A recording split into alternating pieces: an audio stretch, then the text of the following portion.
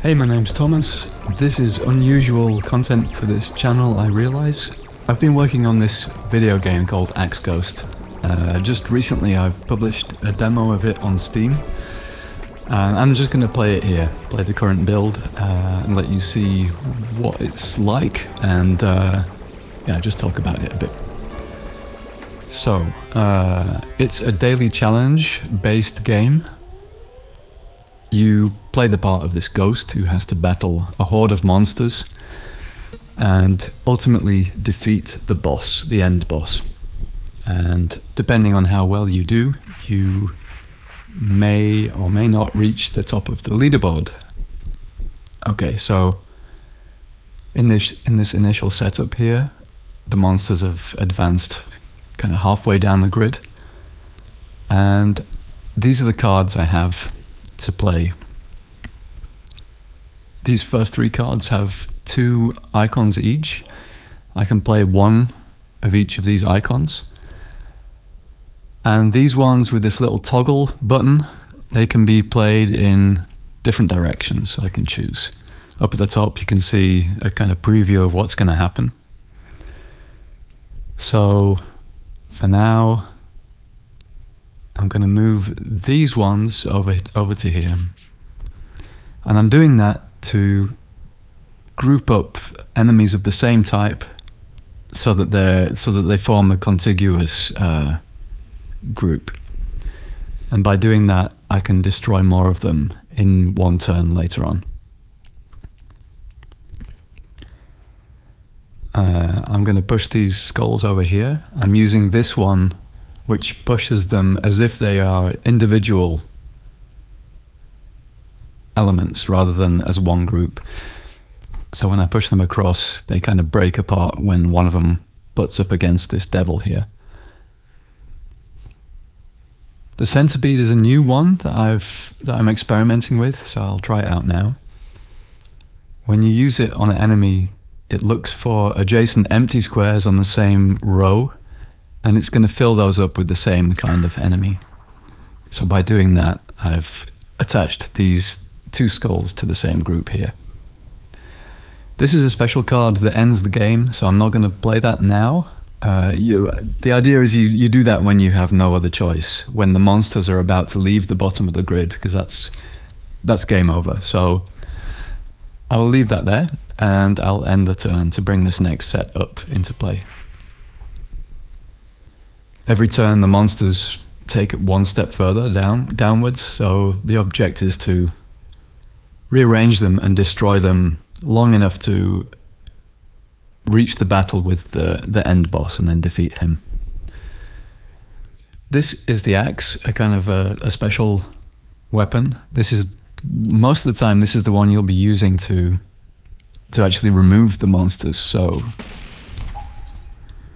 I destroy this set of skulls there because I want to push this group up to connect with this one. And with this push vertical one, what should I do? For now, I'm just going to push these devils up as well.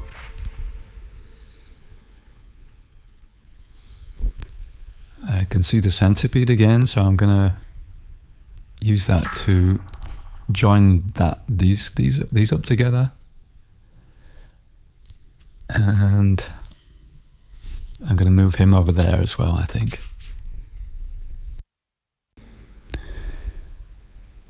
This one switches the types of enemies.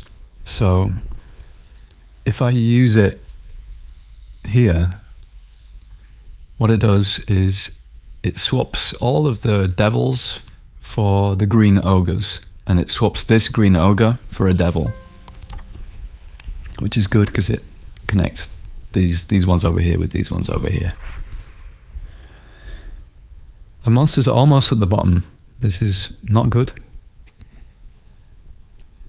I'm going to remove the ogres first of all. And I have to push these skulls upwards, I think. Yeah. And I'll connect these two.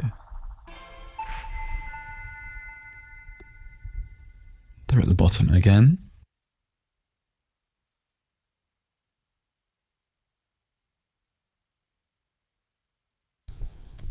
Let's see. If I swap them to make them all skulls,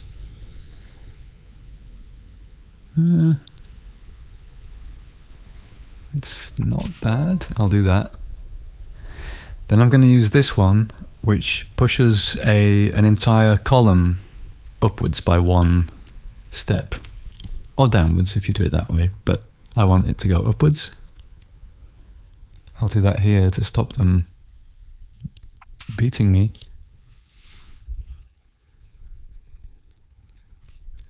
I think that's as good as I can do at the moment.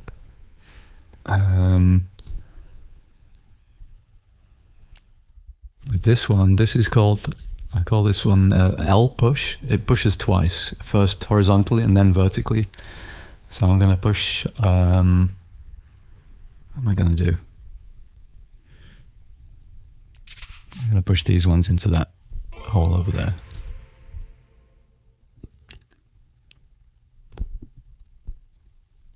I think I have to destroy the skulls now.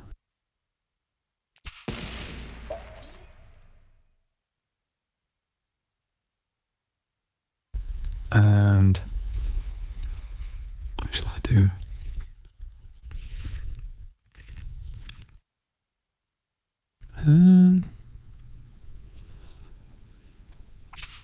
If I do that one instead, then I can join them all together like that. The way the scoring works is it helps to destroy many enemies in one attack, so with one attack with an axe. Because each enemy that's destroyed in the same group is worth one more point than the previous one.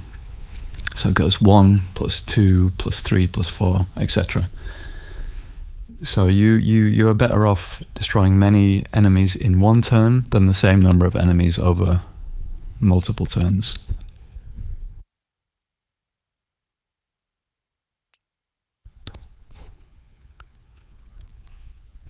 I will group these up. Oh, I didn't need to do that today. And then I'm going to swap all these for devils to join all those up. And I don't know. I'll just join those there.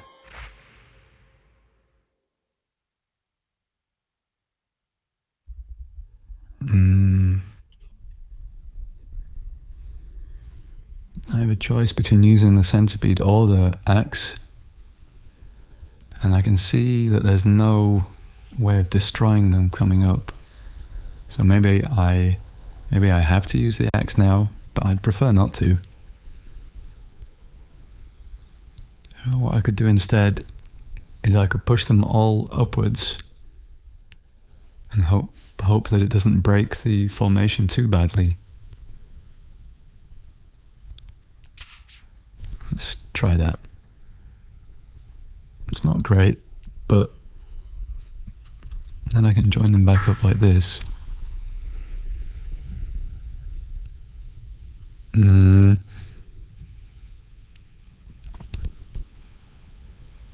then I'll just push this skull back up to the top.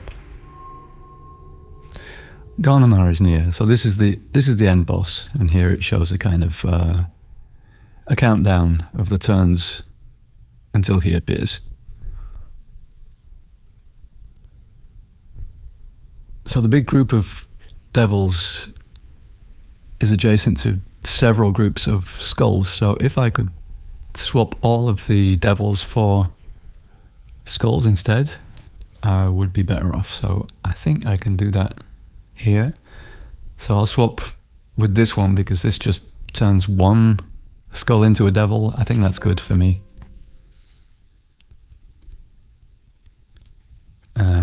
I can't destroy them yet.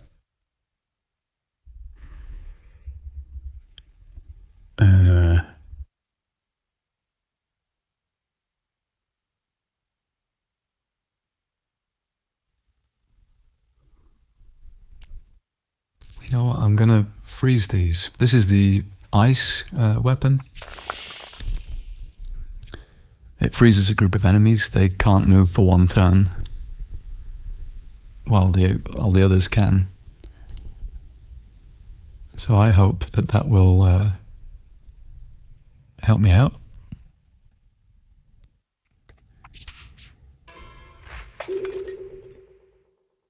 So this one skull joined them here.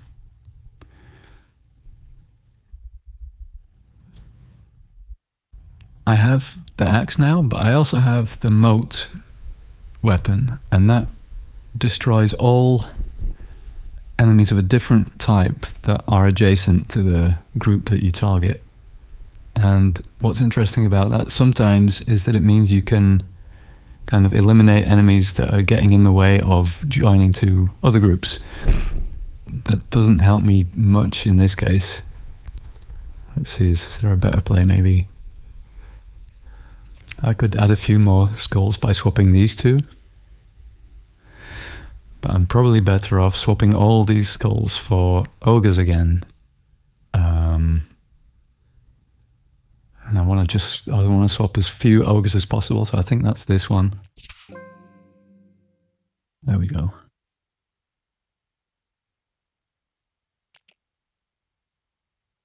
If I push them all to the right, it highlights the ones that are going to be actually influenced by that move. And I want to do that because I want to attach these two before I use the axe. So I'll do that.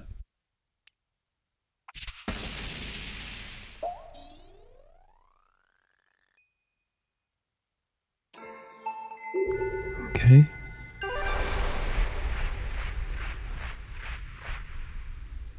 So when you destroy enough of the enemies on the screen all in one go, the remaining enemies rout, they run away, and then they come back again, they advance halfway down the screen again. But as a reward for creating the route, you get this coin, and when you play the coin, it discards any cards that you have left and immediately moves the next hand into play. So usually you'd want to play all your cards, then use the coin, and then use the next set of cards as well. It's like having a double turn.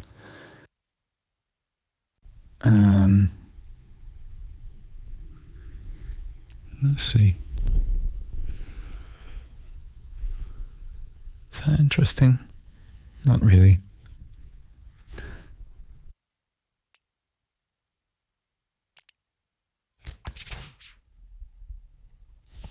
I'll join those up. With that guy up there.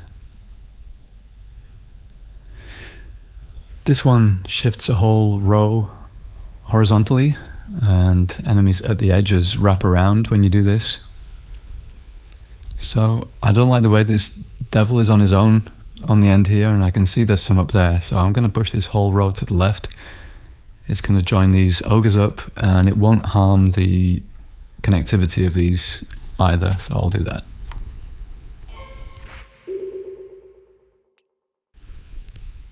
I'll push him. Oh, wait a sec. Which one do I want to preserve? The ice is often handy, but the switch is often even handier. I'm going to switch these guys.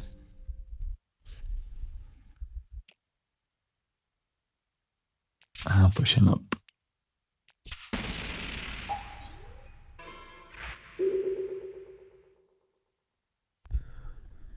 All right.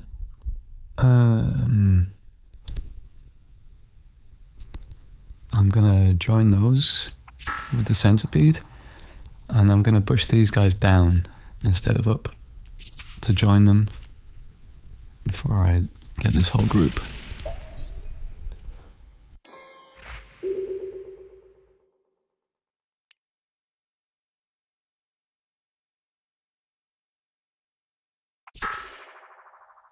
I'll do the same with these if I can.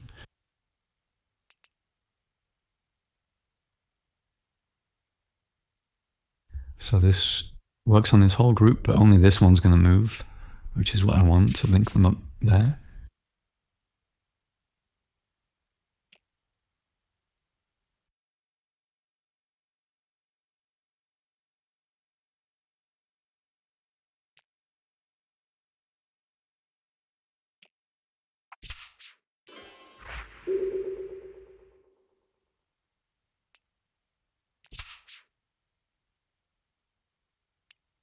Um,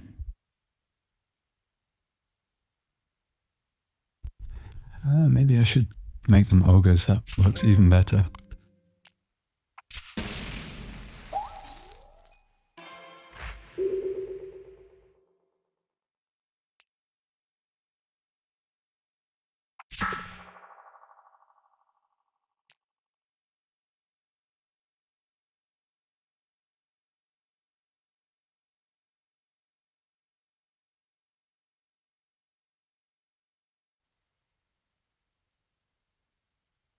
Does it help me if I do that? A little bit. Because then... Oh no. I messed that up. Let's see. Okay, here's Garnamar at the top. This is the end boss. If you defeat him, you've successfully completed a run. He has a different mechanic where you can't damage him unless he's surrounded on 4 sides by monsters of the same type.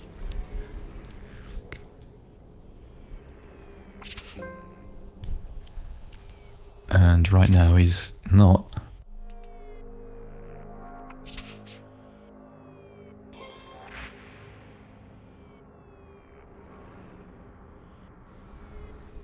In fact, this is just about the worst possible configuration he could be in. Let's see, if I push him to the left though, this whole row to the left, then we're better off, because then he's almost surrounded by skulls. What else can I do?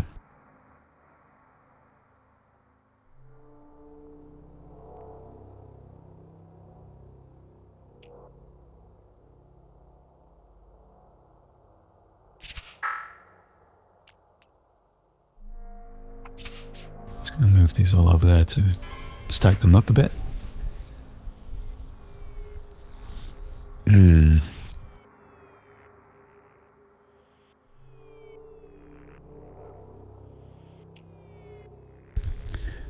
If I push him all the way to the top, no, that doesn't work so well. Push them over, and then there is a poke vertical coming up, so if I push him over here, then the next turn I can push that column downwards and then he'll be surrounded. I'll try that, and I think I have to get these guys as well.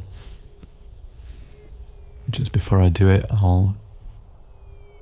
Wait, no. I'll swap them like this so I can get a few more.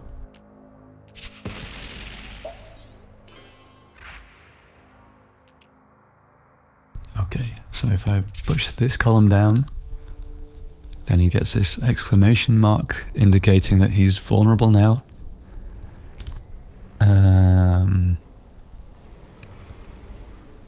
Alright, I'm gonna... yeah, that's okay. If I do that, then I create a great big group of skeletons. That's good. I'll push him up. I've got the axe. Yeah. So the boss takes several hits. You have to deplete his armor first, and then he takes one more hit after that. Each successful hit, he gets pushed back 1 square.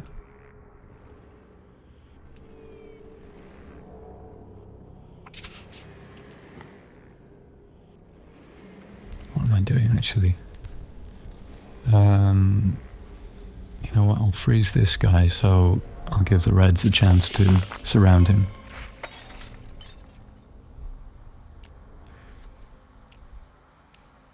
Let's see, this is always handy. What's best? Yeah, this is pretty good. Because then I can push these guys upwards, and then he's almost surrounded. Not quite.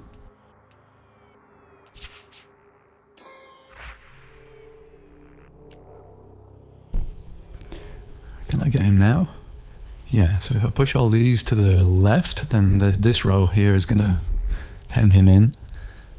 I don't like that these ones are not going to be connected anymore, so they're kind of dangling over here as their own group. You know what, I should just spawn another guy there instead.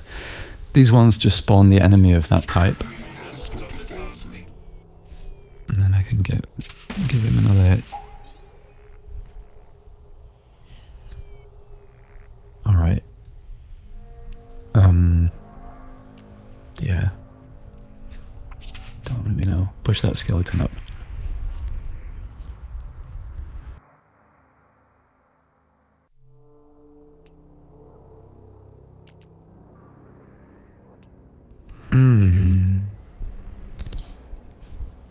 I'm gonna tuck him into that corner there. Because I didn't like him dangling out where he was.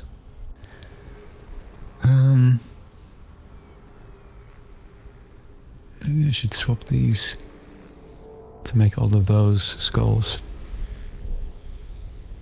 Should I? Or is it better to swap those? What's coming up? There is an ogre spawner coming up in the next turn, so I should probably try and surround him with ogres instead. In which case, yeah. Maybe that's a good move.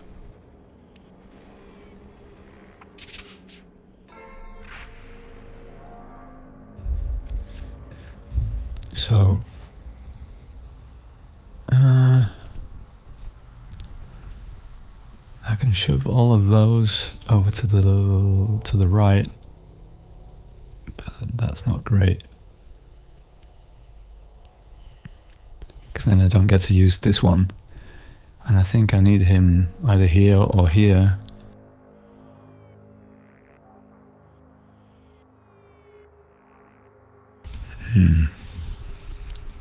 What happens if I push all these down? That's not great either, because then this column is right at the bottom. And about to beat me. Okay, I'll do this.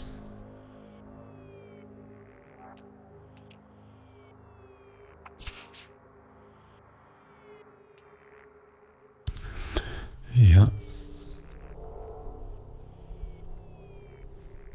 I'll destroy those because they're getting too close. What if I push them back again? It's not quite far enough, because this row of 3 will be just missing him.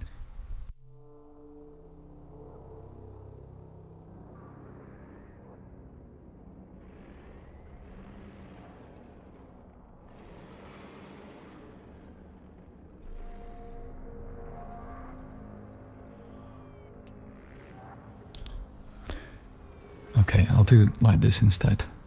Then he's surrounded on 3 sides at least. And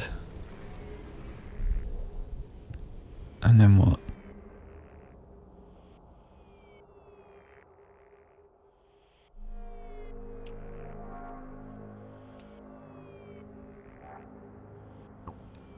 Let's move those down.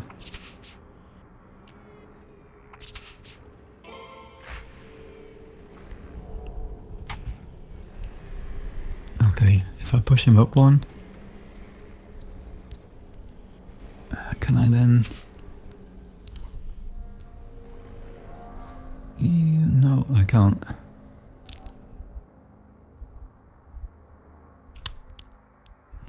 Okay. I'll clean these guys up a little at least. And...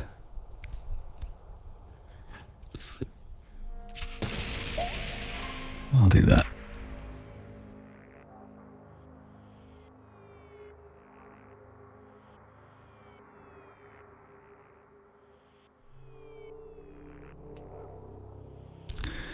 Okay. I'm gonna block him in like this and then freeze all those guys. freeze him as well, because when he's surrounded, he acts like one of the monsters in some respects.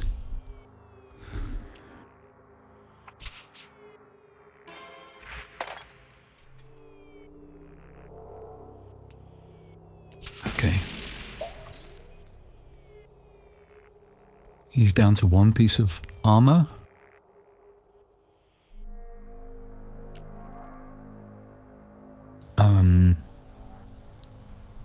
What should I do though? You know what, I'm gonna just push him right the way up for now. And that will help surround him later.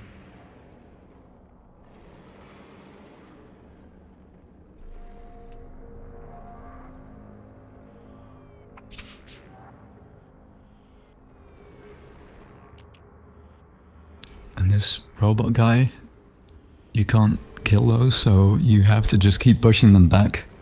So I'd rather he not be there.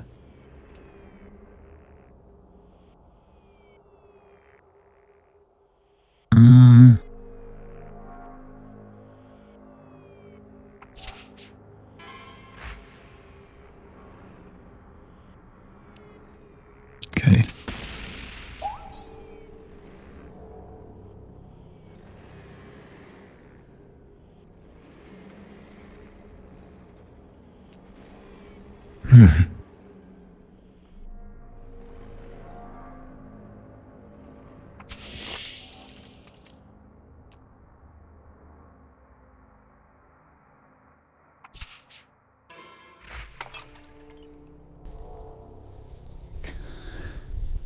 Right. I think I have a shot at surrounding him with reds somehow.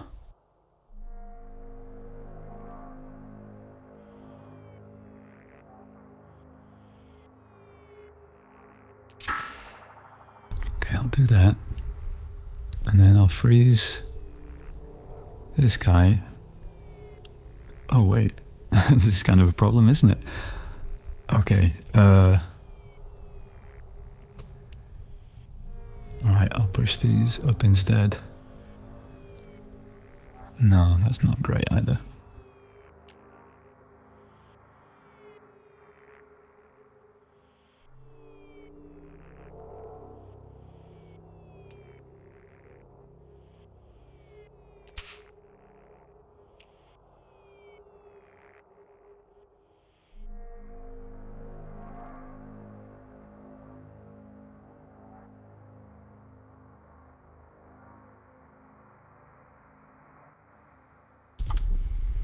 This is risky. Let's see. Alright, there are 3 separate groups that are about to leave the bottom of the screen. This might be it. Let's find out. He's almost dead. If I could surround him this turn and hit him with the axe, then I would have won the run. I don't think I can. Let's find out though.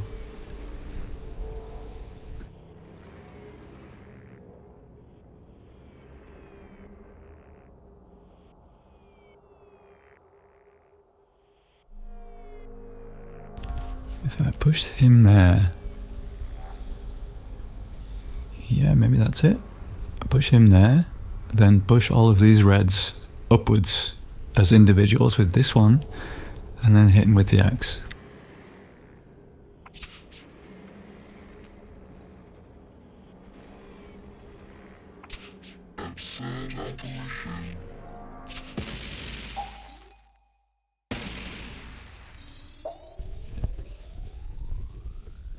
This was X-Ghost in its current state, at least. I hope you enjoyed what you saw. If this is your kind of thing, then go to the Steam page, download the demo, wishlist it to be informed when it gets released and when it goes on sale and that kind of stuff.